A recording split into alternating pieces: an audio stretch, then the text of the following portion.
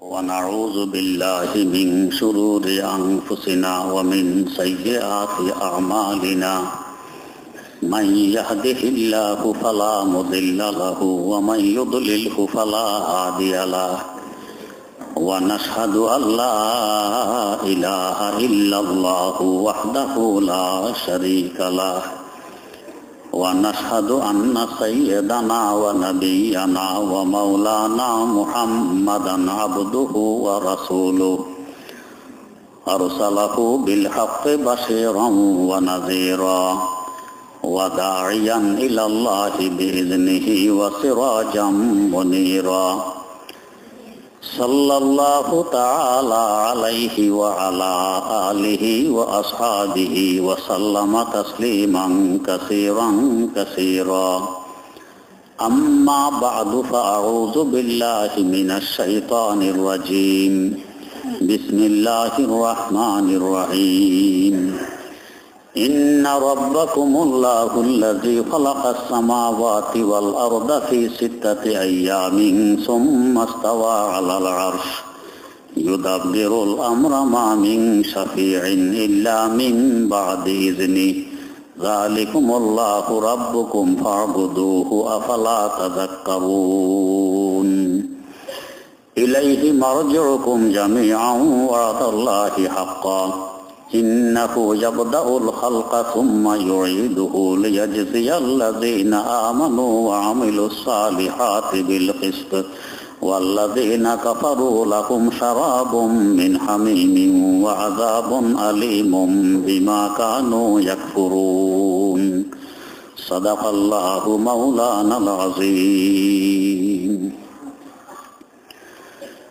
سورة يونس 3 নম্বর আয়াত থেকে তেলাওয়াত করা হয়েছে। আল্লাহ রাব্বুল আলামিন ইরশাদ ফরমান, তোমাদের পালনকর্তা তো ওই আল্লাহ যিনি আকাশসমূহ এবং জমিন সৃষ্টি করেছেন মাত্র 6 দিনে। সুম্মা ইস্তাওয়া আলাল আরশ, অতঃপর মনোনিবেশ করলেন আরশের দিকে। ইউদাব্বিরুল আমর, যাতে তদবীরে কায়নাত, দুনিয়ার পরিচালনা ঠিকঠাক করতে পারেন। মা মিন শাফিইন ইল্লা মিন বাদি ইজনি, তাঁর দরবারে যখন হাজিরি দিতে হবে আসামির কাঠগড়ায় দাঁড়িয়ে, তোমাদের পক্ষে কেউ কোনো সুপারিশ করতে পারবে না আল্লাহ পাকের অনুমতি ব্যতীত। যালিকুমুল্লাহু রাব্বুকুম ফা'বুদুহ, তিনি তোমাদের পালনকর্তা, অতএব ইবাদত তাঁরই করো। আফালা তাযাক্কারুন, তোমরা কি শিক্ষা গ্রহণ করো না? ইলাইহি মারজিউকুম জামিআ, সকলকে তার দিকে প্রত্যাবর্তন করতে হবে। ওয়াদাল্লাহি হাক্কা, আল্লাহ পাকের ওয়াদা সব সত্য। ইন্নাহু ইয়াবদাউল খালকা সুম্মা ইউঈদুহু, তিনি যেভাবে প্রথমবারে সৃষ্টি করতে পারেন তেমনি ভাবে পুনরায়ও সৃষ্টি করতে পারেন। পুনরায় সৃষ্টি কেন করবেন? লিয়াজজি আল্লাযীনা আমানু ওয়া আমিলুস সালিহাতি বিল কিসত, যাতে যারা ঈমান আনয়নের পর নেক আমল করে তাদেরকে ইনসাফের সাথে বদলা দিতে পারেন, বিনিময় দিতে পারেন। ওয়াল্লাযীনা কাফারু লাহুম শারাবুম মিন হামিম, যারা ঈমান আনেনি, কাফের, মুশরিক, মোরতাদ, নাস্তিক, বেঈমান, এদেরকে পানীয় বস্তু দেওয়া হবে অতিরিক্ত গরম পানির মাধ্যমে। ওয়া আযাবুন আলীমুম বিমা কানু ইয়াকফুরুন, কুফরি কেন করলো, আল্লাহকে কেন মানলো না, এই জন্য কঠিন শাস্তি তাদেরকে ভোগ করতে হবে। অনুবাদের পর প্রথম নম্বর, ইন্না রাব্বাকুমুল্লাহুল্লাযী খালাকাস সামাওয়াতি ওয়াল আরদ, তোমাদের পালনকর্তা তিনি যে শুধু তোমাদেরকে লালন পালন করেন তা নন। তোমাদের লালন পালন তো সাধারণ ব্যাপার। তোমরা একজনের দৈনিক কতটুকু আর খাও, কতটুকু পড়ো, কতটুকু জায়গায় থাকো। আমাদের বাড়ি 1000, 2000, 3000, 5000 স্কোয়ার ফিট, এতটুকুই তো শেষ। শুইতে গেলে 4 হাত লম্বা, 1.5 হাত পাশ, এতটুকু জায়গা লাগে। খাইতে গেলে 8-6টা কিনবে, 100টা খাবার এক বেলায়, তো এটা কোনো ব্যাপার হইল? এমন এমন মাখলুক তার আছে, স্থলে বাস করে, এক বেলায় কমাস কম 60টি হাতি হইল তাদের এক বেলার খাবার। 7 হাতি দিনে 3 বেলায় খাইলে 21 হাতি দৈনিক খায়, কি পরিমাণ খাবার। জলে এমন এমন পানি আছে 100-150 মন এরা দৈনিক খায়, 100-150 মন, সাধারণ কথা। আল্লাহ রাব্বুল আলামিন এত বেশি রিজিক দিতে পারেন এক এক মাখলুককে, তোমাদের ব্যাপারে এটা কোনো ব্যাপার হইল? ইন্না রাব্বাকুমুল্লাহুল্লাযী খালাকাস সামাওয়াতি ওয়াল আরদ, তার বড়ত্ব বর্ণনা করতেছেন। তোমাদের পালনকর্তা কত বড়, তোমাদের লালন পালন কেন করতে পারবেন না? তিনি তো আকাশসমূহ এবং জমিনকে সৃষ্টি করেছেন ফি সিত্তাতি আইয়াম, 6 দিনে। আমরা একটি বাড়ি বানাইতে 2000 স্কোয়ার ফিট, 3000, 4000, 5000 স্কোয়ার ফিট 2-3 বছরও লাগে। আর আল্লাহ রাব্বুল আলামিন বিশাল জমিন বিছাইলেন, বিশাল ছাদ উপরে টানাইলেন, কত দিনে? মাত্র 6 দিনে, সিত্তাতে আইয়াম। এখানেও লেখা আছে 6 দিনে কেন বানাইলেন। আল্লাহ পাক চাইলে 6 সেকেন্ডও তো পারেন, আরো আগেও পারেন, কারণ তিনি তো কোনো কিছু করতে চাইলে কোন শব্দ বলেন, এরপরে সাথে সাথে হয়ে যায়। 6 দিনের দরকার কি? এর মধ্যে কোনো রহস্য আছে, হিকমত আছে, আমরা হয়তো বুঝি না। একটি হিকমত এও হতে পারে যে তিনি পারেন 1 সেকেন্ডে বানাইতে, 6 দিনে বানাইলেন আমাদেরকে শিক্ষা দেওয়ার জন্য। তোমরা যদি চাও কোনো কাজ তড়িঘড়ি করে ফেলতে পারো, তারপরও ধৈর্য ধরো, তড়িঘড়ি করবে না, আস্তে ধীরে কাজ করো। আমাদের পরিভাষায়ও আছে আস্তের কাজ নষ্ট হয়, এই জন্য আস্তে করো। শিক্ষা দেওয়ার জন্য আল্লাহ পাকও আস্তে করলেন। তো আস্তে করলে 6 দিন কেন 6 বছরেই করতেন? আমাদের কাছে তো মনে হয় যেন 6 দিন অনেক অল্প সময়, এত তাড়াতাড়ি করে ফেললেন। আমার আল্লাহ যেটা 1 সেকেন্ডও লাগে না করতে, তার জন্য 6 দিনে করা কত লম্বা ব্যাপার না, অনেক লম্বা ব্যাপার। তো আমাদের হিসাবে আমাদের ধৈর্য, ওনার হিসাবে ওনার আস্তে আস্তে করা, হিসাব হিসাবে। 2 নম্বর কথা বুঝার, দিনের হিসাব তো হয় সূর্য অস্ত এবং সূর্য উদিতকে নিয়ে। সূর্য একবার উদিত হওয়ার পর দ্বিতীয়বার উদিত হওয়ার আগ পর্যন্ত 1 দিন। তখন তো সূর্য হয়নি, মাত্র জমিন আসমান সৃষ্টি করতেছেন, সূর্যই নেই, তো দিন কি হিসাবে? এর এক জব্দ তাফসীরে কিতাবে লেখে যে এখনকার দিন হিসাব করলে যে সময় হয়, একদিন হয় আমাদের সাধারণত 24 ঘন্টায়, 24কে 6 দিয়ে গুণ দিলে যে সময়টা হবে এই সময় উদ্দেশ্য, 6 দিন মানে এই সময়। কিন্তু বাস্তব কথা হইল এখানে দিন এটা মিন কাবিলিল মুতাশাবিহাত, আমরা আসলে বুঝি না আল্লাহ পাক কি বুঝাইতে চাইছেন 6 দিনে, এটা আমাদের বুঝের ঊর্ধ্বে। তখন দিনে শুরু হয়নি, আল্লাহ পাক কিভাবে বুঝাইলেন এটা আমাদের বুঝের ঊর্ধ্বে। 6 দিন দ্বারা তিনি কি উদ্দেশ্য নিছেন? এই 6 দিনের সৃষ্টি করলেন কি? সামাওয়াতি ওয়াল আরদ, আকাশসমূহ এবং জমিন। কিভাবে সৃষ্টি করলেন? বিভিন্ন কিতাবে উল্লেখ আছে এইভাবে। আকাশ সৃষ্টি করছেন, প্রথমে সৃষ্টি হয়েছে ধোঁয়া, ধোঁয়া উঠতেছে উঠতেছে, এটাকে আল্লাহ পাক গাঢ় এবং শক্ত বানাইয়ে আকাশ বানাই ফেলছেন। আর জমিন সৃষ্টি করলেন, প্রথমে সৃষ্টি করছেন একটি মুক্তা, সবুজ রঙের। মুক্তা হয় সাধারণত সাদা রঙের, বানাইলেন সবুজ রঙের, ব্যতিক্রমধর্মী। বুঝাইলেন আমি কিছু কাজ সামনে করব, সব কাজগুলি ব্যতিক্রম হবে, তোমাদের বুঝের ঊর্ধ্বে। না হয় মুক্তা হয় সাদা, বানাইলেন সবুজ, ব্যতিক্রম। মুক্তা বানানোর পর আল্লাহ পাক হায়বতের নজর, কিছু নজর আছে খুব শফকতের নজর, আদর স্নেহ মায়ার নজর, দেখলে বুঝে আসে মায়ার নজরে দেখতেছে। আর কিছু নজর আছে খুব রাগ আর গোস্বার নজর, দেখলে বুঝে আসে গোস্বার নজরে দেখতেছে, এটাকে বলে হায়বতের নজর। হায়বতের নজর দিলেন মুক্তার উপরে, মুক্তাটা পানি হয়ে গেছে তার নজরে, অথবা তার নজরে মুক্তা থেকে পানি বের হওয়া আরম্ভ করছে। এই যে পানি বের হওয়া আরম্ভ করলো তো করলো, আর বন্ধ নেই।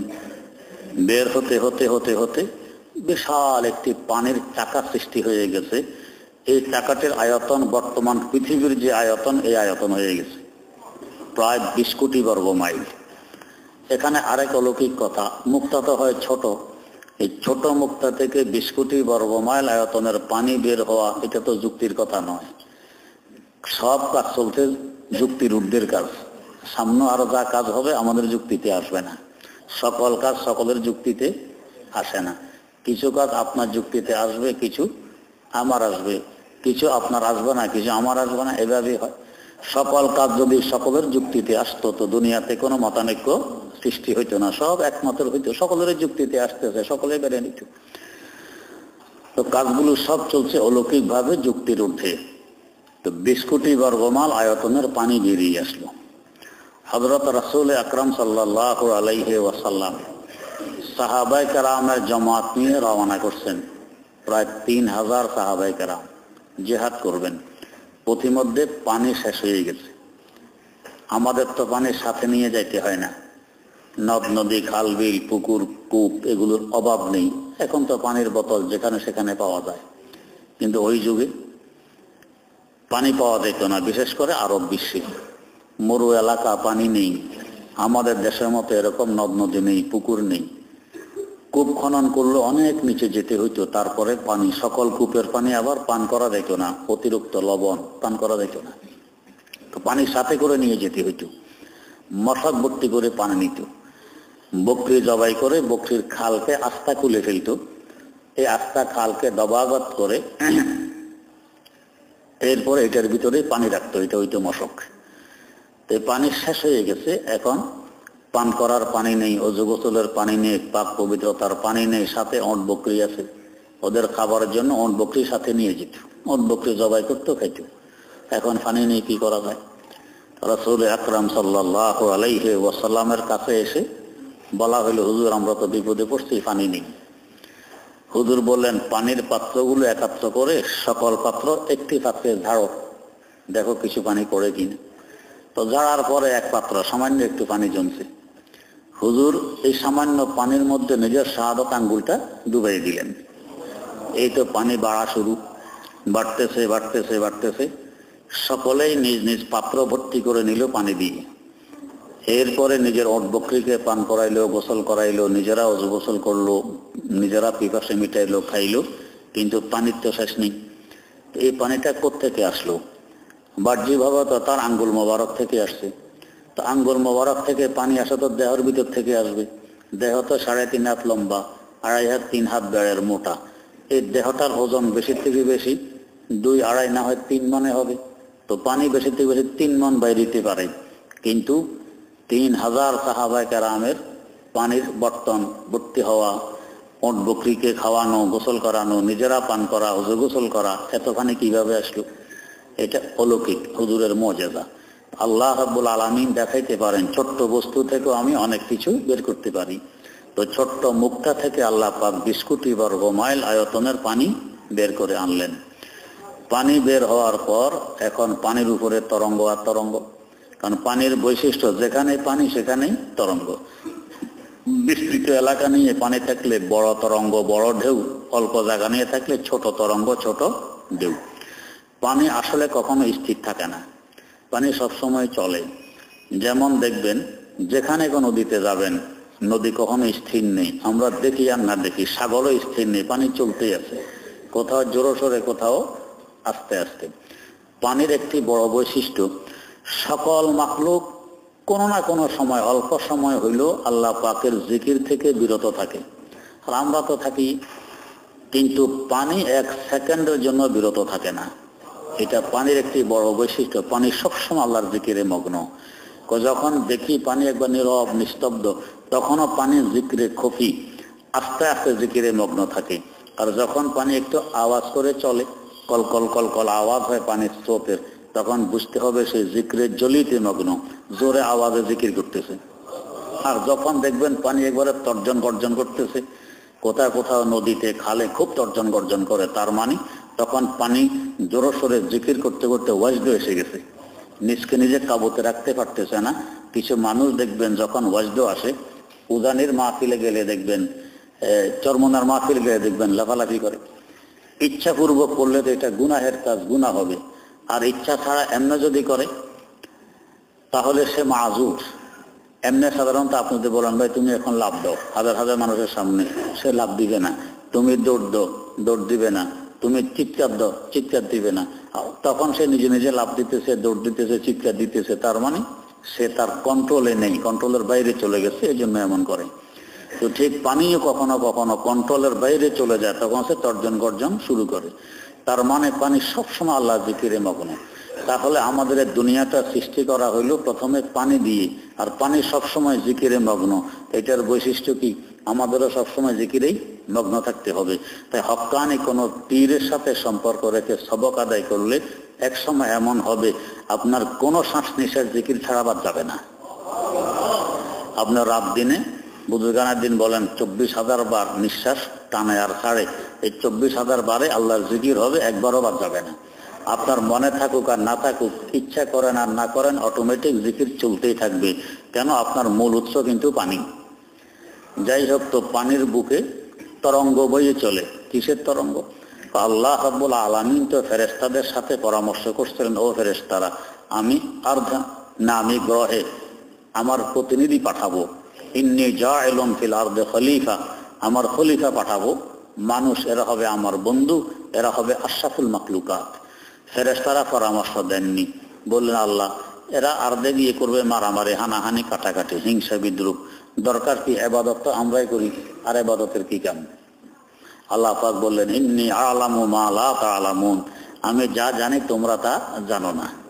মানুষ সৃষ্টি করবেন, পাঠাবেন আরদ নামি গ্রহে। এখন গ্রহ দেখতেছে আমি তো পানি, পানির মধ্যে তো মানুষ বসবাস করতে পারবে না, পানি বসবাসের অনুপযোগী, উপযোগী নয়। আশরাফুল মাখলুকাত থেকে যেন সে এখন মাহরুম আর বঞ্চিত হতে চলছে। তাই দুঃখের তরঙ্গ তার বুকের উপর দিয়ে বয়ে চলছে। যাহা মনে হয় যেন প্রোগ্রাম পরিবর্তন হয়ে গেছে। আশরাফুল মাখলুকাতের পদধূলিতে আমি তো আর তন্য হতে পারলাম না। আপনার এখানে যদি কোনো অনেক বড় আল্লাহর ওলি আসার প্রোগ্রাম হয়, আপনি খুব আনন্দিত, হুজুর আসবেন, হুজুরের চেহারা দেখবো, মোসাফা করব, দোয়া নিব, খেদমত করব। ঘটনাক্রমে প্রোগ্রাম ক্যান্সেল হয়ে গেছে, হুজুর আসলেন না, এখন কেমন লাগবে? তো এরকমও পানি মনে করছে আমার মধ্যে আশরাফুল মাখলুকাত আসবে, এখন দেখি আমি তো পানি, আমার মধ্যে তো আশরাফুল মাখলুকাত বসবাস করতে পারবে না, মনে হয় বঞ্চিত হয়ে গেলাম। আল্লাহ রাব্বুল আলামিন সান্ত্বনা দিলেন খুব। এই বঞ্চিত হওয়ার দুঃখের তরঙ্গ বয়ে চলে তার বুকের উপর দিয়ে। আল্লাহ পাক সান্ত্বনা দিলেন, পানি তোর তরঙ্গের মাথার দিকে একটু তাকাইয়ে দেখতো কি দেখা যায়। গৌসারা পা কাইফে ইশরাত হায় শরাবে জিন্দেগি, गौसरा पा कैफे इशरत है शराबे जिंदगी, अश्क भी रखता है दामन में सहाबे जिंदगी, अश्क भी रखता है दामन में सहाबे जिंदगी, मौज गम पर रक्स करता है हबाबे जिंदगी, है अलम का सूरा भी जुज़्बे किताबे जिंदगी, है अलम का सूरा भी जुज़्बे किताबे जिंदगी, एक भी पत्ती अगर कम हो तो वो गुल ही नहीं, जो खजाना दीदा बुलबुल हो वो बुलबुल ही नहीं, जो खजाना दीदा बुलबुल हो वो बुलबुल ही नहीं। আল্লাহ পাক জানাই দিলেন, পানি তোর তরঙ্গের মাথার দিকে তাকায় দেখ কি দেখা যায়। তরঙ্গের মাথায় পানির বুটকি, পানির ফেনা যেন হাসতেছে। এর উপর যদি সূর্যের কিরণ পড়ে হাসি আরো ফুটে ওঠে। এইটা হলো ভূমিকা আর মোকদ্দমা, সুসংবাদ বয়ে আনছে। একটু ধৈর্য ধরো, ধৈর্য ধরার পরে দেখবে কিভাবে আশরাফুল মাখলুকাত তোমার মধ্যে বসবাস করে। একটু ধৈর্য ধরো। আল্লাহ পাক 6 দিনে সৃষ্টি করলেন, ধৈর্যের শিক্ষা দিলেন। তো পানিকে বলতেছেন ধৈর্য ধরো, কিভাবে আশরাফুল মাখলুকাত বসবাস করে। এর মধ্যে আল্লাহ রাব্বুল আলামিন পানির এক জায়গায় দৃষ্টি ফেললেন, রহমতের দৃষ্টি, তাজাল্লি ফেললেন। ও যেখানে তাজাল্লি ফেললেন সেখানে যেন একটি গম্বুজ, মসজিদের ছাদে যেরকম গম্বুজ বানায় চোখা চোখা, এরকম যেন একটি গম্বুজ দেখা দিল। এর মধ্যে এখন তরঙ্গগুলো এসে বাড়ি খেতে আরম্ভ করে। তরঙ্গ যেখানে এসে বাড়ি খায়, তরঙ্গর মাথা ভেঙে যায়। যেখানে তরঙ্গ বাড়ি খায় সেখানে পানির বুটকি, পানির ফেনা জমতে থাকে, বুদবুদ আর ঝাঁক জমতে থাকে। এখন এখানে বুদবুদ জমতেছে, পানির ফেনা জমতেছে, ঝাঁক জমতেছে। জমতে জমতে জমতে জমতে এক সময় আকাশচুম্বী পাহাড়ের আকার ধারণ করে। এই পানির বুটকি প্রথমে তো থাকে সাদা, খুব পাতলা, যতদিন যা আস্তে আস্তে এগুলো গাঢ় হয়, লালচে লালচে রং ধারণ করে। এই বুটকিগুলোও গাঢ় হয়ে গেছে একবারে আটার কাইয়ের ন্যায়। আল্লাহ রাব্বুল আলামিন এই আটার কাইগুলোকে একেবারে পিঠার মতো বেলে পানির উপরে বিছিয়ে দিলেন। এটা হলো জমিন। এই জমিন সৃষ্টি হয়ে গেল। এরপর আল্লাহ জমিন, পানি যেভাবে নড়াচড়া করে জমিনও নড়াচড়া করে। পানি যদি নড়ে, পানির উপরে নৌকাও নড়ে। হ্যাঁ, নৌকা যদি বড় নৌকা হয় তাহলে পানির সাথে আর এখন নড়ে না, যেহেতু ওজন আছে ভিতরে। তো জমিন নড়াচড়া করতেছে। নড়াচড়া করা অবস্থায় মানুষ কিভাবে বসবাস করবে? মুশকিল। তো আল্লাহ পাক ওজন সৃষ্টি করলেন কি? পাহাড়। জমি আজ তপে লরজা আমদ সুতু, জমি আজ তপে লরজা আমদ সুতু, ফেরো গোফতে বরদা মানস মেঘে কো, ফেরো গোফতে বরদা মানস মেঘে কো। পাহাড়ের প্যারাক গেড়ে দিলেন জমিনের মধ্যে। তা দেখা গেছে যে পাহাড় জমিনের উপরে যে পরিমাণ উঁচু, জমিনের নিচেও এই পরিমাণ নিচু। প্যারাক গেড়ে দিলেন। এখন জমিন স্থির হয়ে গেছে। ওয়াজআলনাল জিবালা আওতাদা, আল্লাহ পাক কোরআনে বলতেছেন আমি পাহাড়কে প্যারাক বানাইছি। যে জমিনের নড়াচড়া বন্ধ করার জন্য প্যারাক গেড়ে দিলাম, নড়াচড়া বন্ধ হয়ে গেছে। সর্বপ্রথম যে পাহাড় সৃষ্টি করছেন তাফসীরে কিতাবে আছে জাবালে আবু কুবাইস। আবু কুবাইস নামী পাহাড়। এটা হইল মক্কায়ে মুকাররমা যারা গেছেন, সফা পাহাড়ে উঠে যখন মারওয়ার দিকে সারি করার জন্য ফিরবেন, তখন ডান হাতে এই পাহাড়টা ছিল। কিছু অংশ এখন আছে যার উপরে বাদশার বাড়ি, আর বাকি অংশ কেটে ফেলা হয়েছে হাজিদের আসা যাওয়ার সুবিধার্থে। এটা জাবালে আবু কুবাইস, দুনিয়ার প্রথম পাহাড়। আল্লাহ আল্লাহ রাব্বুল আলামিন এই প্রথম পাহাড়েই ইসলামী জগতের প্রথম মাদ্রাসা কায়েম করছেন। প্রথম মাদ্রাসা। রাসূল আকরাম সাল্লাল্লাহু আলাইহি ওয়াসাল্লাম এই পাহাড়ের উপরে একটি ঘর ছিল, তাকে বলতো দারে আরকাম। এই দারে আরকাম নামে ঘরেই মুসলমানদেরকে তালিম দিতেন, দিন শিখাতেন। এটা দিনের প্রথম মাদ্রাসা। পুরুষরাও শিখত, নারীরাও সপ্তাহে একদিন এখানে এসে জমায়েত হইত। সেখানে আল্লাহ রাসূল দিন শিখাতেন নারীদেরকেও। তাহলে সপ্তাহে একদিন নারীদেরকে দিন শেখানো রাসূলের সুন্নত। প্রথম জমা থেকে সুন্নত চলে আসছে। আলহামদুলিল্লাহ আমাদের এখানে নারীরা সপ্তাহে একদিন প্রতি শুক্রবার মাগরিবের পর এখানে তাফসীর শুনতে আসে। এটা নবীর সেই সুন্নত এখানে কায়েম। আল্লাহ পাক পুরোপুরি এর বরকত আমাদের সকলকে নসিব করুন। তো জগতের প্রথম পাহাড়, ইসলামী জগতের প্রথম মাদ্রাসা। সেই প্রথম মাদ্রাসা থেকেই দ্বিতীয় মাদ্রাসা শুরু হয় মদিনায়ে মুনাওয়ারা। আল্লাহ রাব্বুল আলামিন প্রথমে সৃষ্টি করছেন মক্কায়ে মুকাররমা। কিভাবে করলেন তো পরে আসতেছে। 2 নম্বরে সৃষ্টি করছেন মদিনায়ে মুনাওয়ারা। বিভিন্ন কিতাবে আছে আল্লাহ পাক 2 নম্বরে সৃষ্টি করছেন মদিনায়ে মুনাওয়ারা। তাই ইসলামের দ্বিতীয় মাদ্রাসা মসজিদে নববী, মদিনায়ে মুনাওয়ারা মসজিদ। মসজিদের ভিতরে মাদ্রাসা শুরু হয়। আমাদের আলহামদুলিল্লাহ এই যে আকবর মসজিদ আপনারা শুনতেছেন বসে বসে তাফসীর, এই মসজিদের মধ্যেও মাদ্রাসা আছে, ছাত্ররা থাকে দোতলায়। এটা নবীর মসজিদে নবীর সুন্নত কায়েম হয়েছে এখানে এই মসজিদের মাধ্যমে। আলহামদুলিল্লাহ এটা বরকতের কারণ। 3 নম্বরে আল্লাহ পাক সৃষ্টি করছেন বাইতুল মুকাদ্দাস যে এলাকায়, ওই এলাকা 3 নম্বরে। তাই এই জায়গাগুলো পৃথিবীর শ্রেষ্ঠতম 3টা জায়গা। সবচেয়ে বেশি ফজিলতপূর্ণ জায়গা মক্কায়ে মুকাররমা, প্রথম সৃষ্টি। এখানের ফজিলত অন্য জায়গার তুলনায় কমাস কম 1 লক্ষ গুণ বেশি। দ্বিতীয় জায়গা মদিনায়ে মুনাওয়ারা। মদিনা মুনাওয়ারা ফজিলত অন্য জায়গার তুলনায় 50,000 গুণ বেশি, আর বুখারীর রাওয়ায়াতে 1000 গুণ বেশি। আর বাইতুল মুকাদ্দাসের ফজিলত অন্য জায়গার তুলনায় কমাস কম 500 গুণ বেশি। এই 3টি জায়গা হলো প্রথম সৃষ্টি, তাই এগুলোর দাম অনেক বেশি। আল্লাহ তো ইসলামী জগতের প্রথম মাদ্রাসা দাম অনেক বেশি। এই প্রথম মাদ্রাসাটা যখন শুরু হয়, এখানে আল্লাহ রাসূল পড়ানো শুরু করছেন। প্রথম শিক্ষক আল্লাহ রাসূল, প্রথম ছাত্র সাহাবায়ে কেরাম। খুব জীর্ণ শীর্ণ জড়সড় অবস্থায় শুরু হয়। হক কাজ সাধারণত এইভাবে শুরু হয়। এটা আস্তে আস্তে আস্তে আস্তে আস্তে মজবুত হয়। বাতিল খুব ধরে মারে, একবারে তাড়াহুড়া করে ছড়িয়ে পড়ে, আবার তাড়াহুড়া করে শেষ হয়ে যায়। কিন্তু হক আস্তে আস্তে শুরু হয়। এটা সাধারণত তাড়াহুড়া করে শেষ হয় না, এটা স্থায়িত্ব লাভ করে।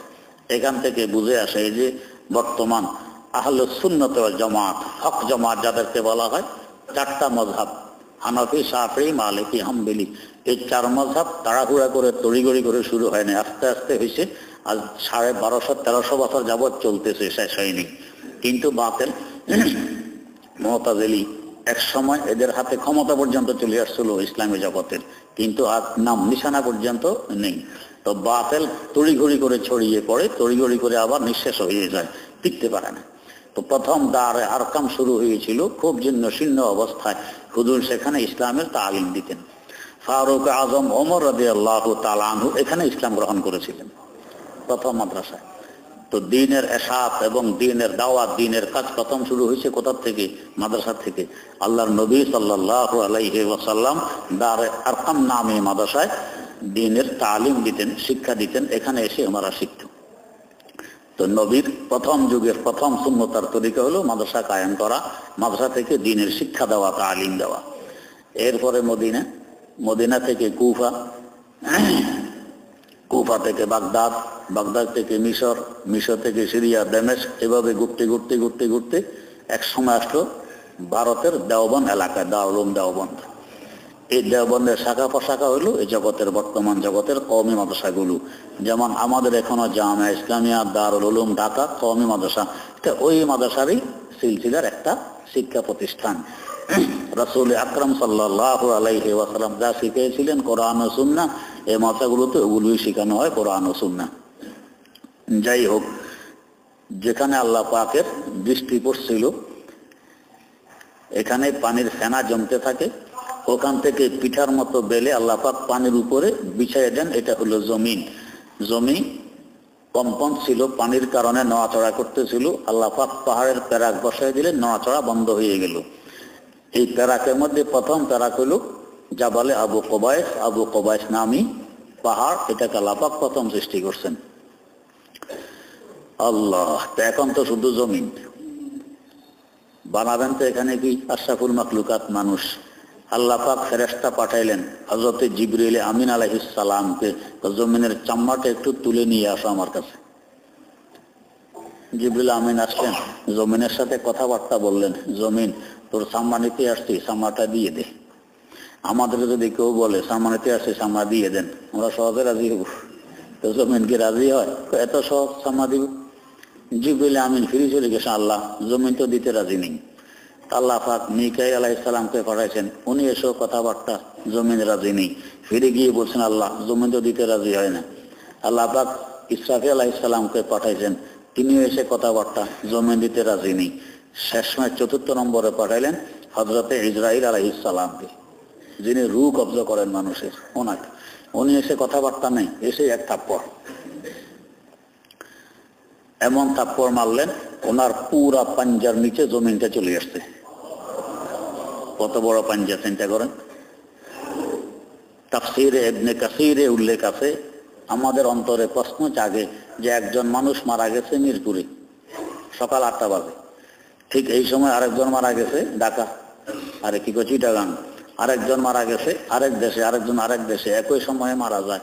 এই হযরত ইসরাইল আলাইহিস সালামের দৌড়তে দৌড়তে জানাজার সাথে, হ্যাঁ, একই সময় রূহ কবজা করতে কত জোরে দৌড় দেওয়া লাগে।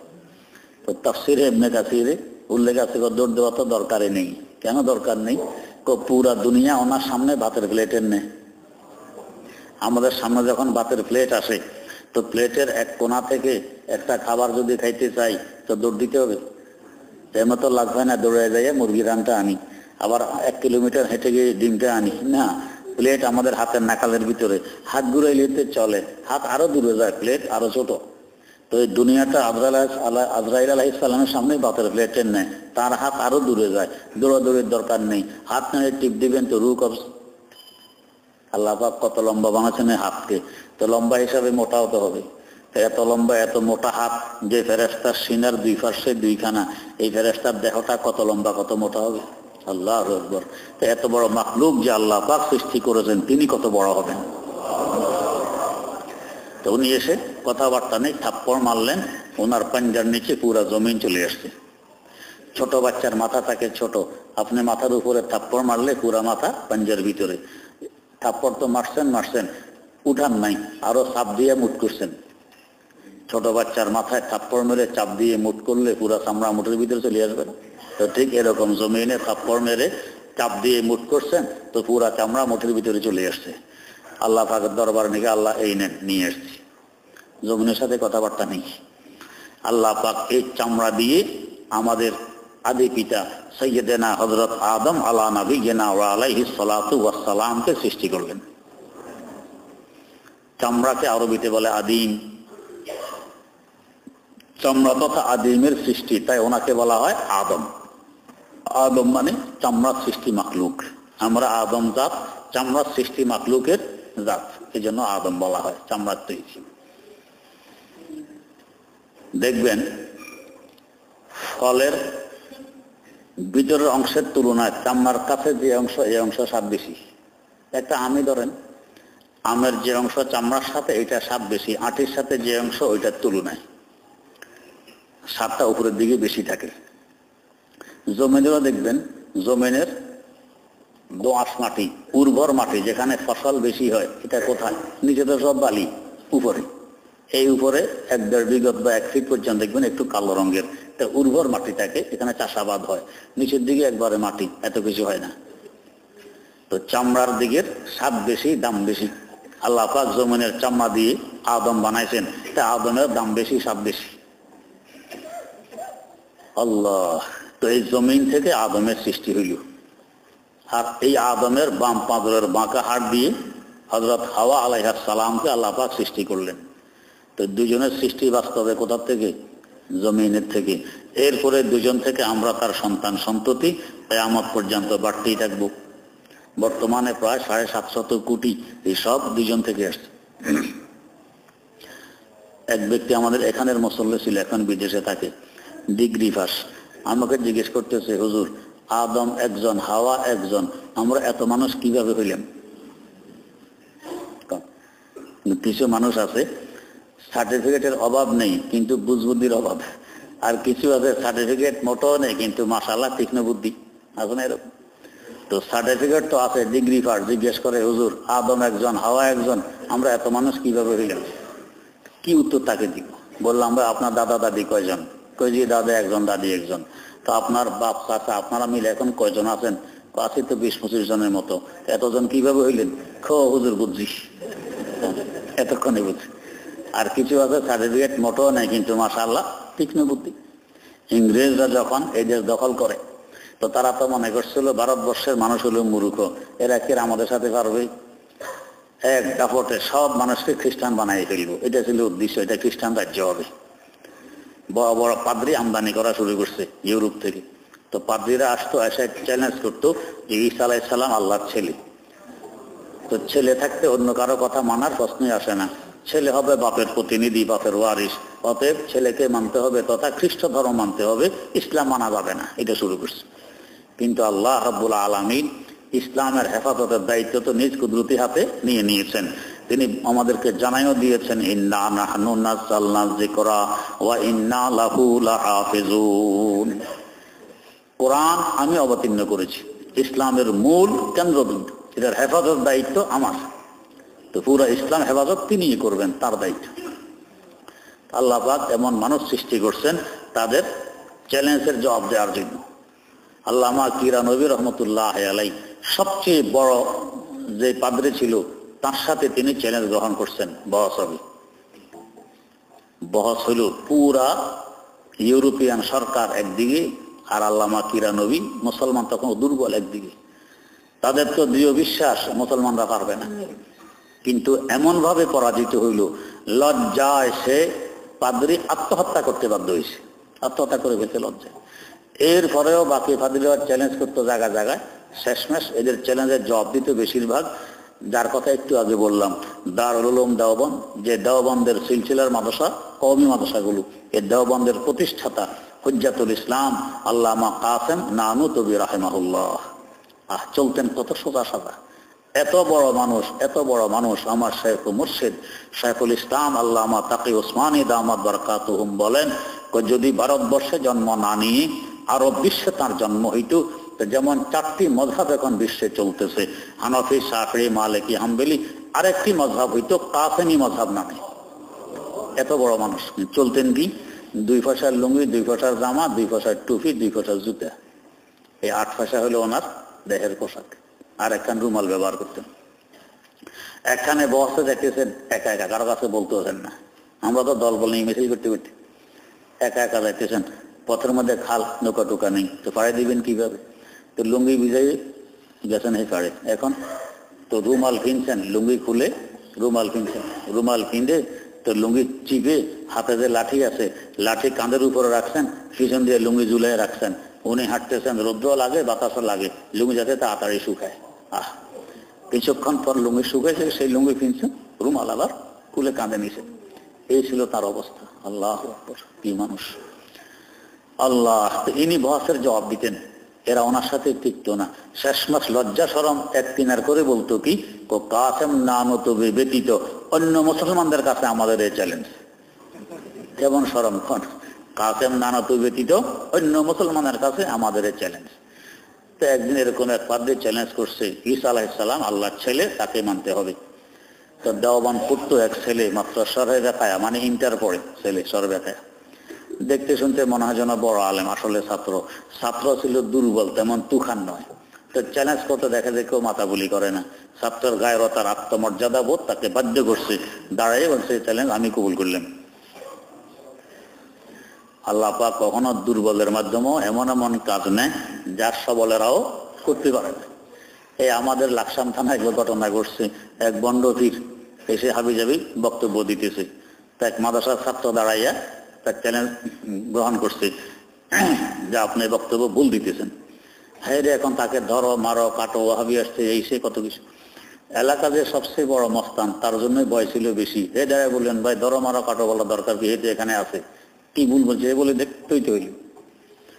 এখন তো ফির দেখে সব বনাস, ফির তো মনে করছে কত বড় আলেম, জানি আল্লাহ জানে, আসলে দুর্বল ছাত্র, এবার তো ঠিকভাবে করতে পারে না। তো ছাত্র দাঁড়াচ্ছে, কয়ে জি আমি প্রস্তুত আছি। উনি প্রস্তুত আছেন জিজ্ঞেস করেন, ফিরে কয় না আজকে না বস, আরেকদিন তারিখ দেবো। করছে নি বিপদে। তো যাক, তারিখ দিছে, তারিখের পরে এখন সালিশ হবে কে, মধ্যস্থতা কে করবে? তো ছেলে বলে মধ্যস্থতা আর কে করবে, আমাদের থানার টিউনু সাহেব করবে। আল্লাহর মর্জি, ফি ফির করতে টিউনু মিউনু আবার কি, এই কথা টিউনুর কানে গেছে। টিউনুর আপনি খবর দিয়েছে ফির সাহেবরে, ফির সাহেব গেছে, হুজুর এই লাকসাম থানায় আলেম আমার অভাব নেই, বহু আলেম আছে, আপনি আজকে গাছে ওটা নিয়ে চলে যান, এখানে থাকার দরকার নেই। তবে তারা শেষ পর্যন্ত বাধ্য হয়েছে। তো এই দুর্বল ছাত্র দিয়ে আল্লাহ এত বড় কাজ করাই নিয়েছেন, এইভাবেই হয়। দুর্বল দ্বারাও অনেক সময় কাজ হয়ে যায়। আল্লাহ! কথায় কথা আসে, কিশোরগঞ্জ জেলা কুলিয়ারচর থানা, আবদুল্লাহপুর মাদ্রাসা, কওমি মাদ্রাসা প্রতিষ্ঠাতা এবং মহতামেম হযরত মাওলানা আব্দুস সোবহান রহমতুল্লাহ আলাইহি ইন্তেকাল করছেন। বড় বিজ্ঞ আলেম, বড় বুজুর্গ ছিলেন, কিন্তু চাপার জোর নেই, উপস্থাপনা ঠিকভাবে করতে পারতেন না। এলাকায় এক লোক তার স্ত্রীকে কি নিয়ে ঝগড়া, স্ত্রীর সাথে, তো খুব রাগ। এখন স্ত্রীকে কন্যা নিয়ে শুরু, কন্যাতে স্ত্রী ভাগে, আর হে পিছন দিয়ে কন্যা। স্ত্রী বেচারি বাগদে বাগদে আরেক বাড়িতে গিয়ে আরেক বাটার ঘরে ঢুকছে। তো এই বেচারা এই বাড়ি পর্যন্ত গেছে কন্যাতে, কিন্তু এখনো রাগ থামেনি। আরো কতক্ষণ কন্যাতে ফেললে হতো রাগটা থামেনি। আর আরেকজনে ঘরে ঢুকবে, এটা তো সাহসে কুলায় না, রাগ তো থামেনি, কি করবে? তো ঘরের দুয়ার দাঁড়ায় কয় 1 তালাক, 2 তালাক, 3 তালাক, এটা কয়ে ফিরিয়ে এসছে। আমাদের হয়তো তালাকগুলি আসলে রাগের বশীভূত হয়ে দেয় না, রাগ হয়ে 3 কয়ে অত থামে না। 1 তালাক, 2 তালাক, 3 তালাক, 52 তালাক, 20 তালাক, তোর বাপ দাদা 14 গোষ্ঠী তালাক, 1000 তালাক, যা আছে সব কয়ে বলে, আল্লাহ মাফ করুন। এরপরে দেয় হুঁশ আসবে, করলামটা কি, হায় হায়। তো বেচারা একবার তালাক দিয়ে এসছে। এখন তালাক হইল কিনা হযরত মাওলানা আব্দুস সোবহান সাহেবের কাছে আনছে ফতুয়া। হুজুর জবাব দিয়েছেন, হ্যাঁ তালাক হয়ে গেছে। এখন যখন হয়ে গেছে, সর্বনাশ, তালাক তো হয়ে গেছে। তো ওই এলাকায় এক বন্ড ফিরে আসতো, এখন হয়ে গেছে, ফিরে গেছে, ফিরে কয় তালাক হয়নি। কেন হয়নি? সে 1 তালাক, 2 তালাক, 3 তালাক কইছে, নিজের স্ত্রীর নাম তো নেয়নি, এর নাম না নেওয়াতে তালাক হয়নি, ফতুয়া দিয়ে দিল। এরপরে বললো কি, যে মৌলবি বলছে তালাক হয়েছে, তার সাথে আমার বহস হবে অমুক তারিখে অমুক হাই স্কুল মাঠে। এতে খুব খুশি, যাক স্ত্রী তো রয়ে গেছে, তালাক তো হয়নি। যেহেতু এলাকার মধ্যে এনার প্রসিদ্ধতা অনেক আছে, মকবুলিয়ত আছে, সব মানুষ মানে, গণ্যমান্য আলেম, তাকেও তো মানাইতে হবে। আবার আসছে আব্দুস সোবহান সাহেবের কাছে, হুজুর আমাদের পীর সাহেব ফতুয়া দিয়ে দেখেন তালাক হয় নাই, আপনার সাথে বহস হবে অমুক হাই স্কুল মাঠে অমুক সময়। হুজুর তো বসছেন মহাবিপদের সর্বনাশ, কারণ হুজুরের তো উপস্থাপনা দুর্বল, চাপার জন্য নেই, বস করতে হবে চাপা দিয়ে। এখন যদিও হুজুর ফতুয়া দিয়েছেন ঠিক, কিন্তু এর সাথে তর্ক করবে কিভাবে? যদি না মানেন যে না বস হবে না, তাহলে দুর্বলতা প্রকাশ পায়। তো হুজুর মেনে নিয়েছেন ঠিক আছে, ওই তারিখে বস হবে, আমিও প্রস্তুত আছি। আচ্ছা, এখন হুজুর আসছেন মাওলানা শফিউদ্দিন ফার্সি কবি সাহেবের কাছে, আমাদের এখানে ওয়াজ করতে আসছিলেন, গত বছর আসছেন। উনি হলেন হুজুরের ছাত্র। এসে বলছেন, শফি এই এই অবস্থা, এখন বস হবে, কারণ আমি তো কথাবার্তা ঠিকভাবে লাইন করে বলতে পারি না, এখন তোমাকে থাকতে হবে বস। উনি বললেন, হুজুর আমি আপনার ছাত্র, আপনি তো জানেন আমি কত পানির মাছ, আমার দ্বারা কি বস সম্ভব? কি এলেন কি আমার আছে? যাই হোক থাকতে হবে। ঠিক আছে হুজুর থাকলাম। যাক হুজুরকে তো বললাম থাকলাম, আমার তো চিন্তা, আমার ওস্তাদ বেইজ্জত হবে, কি করা যায়?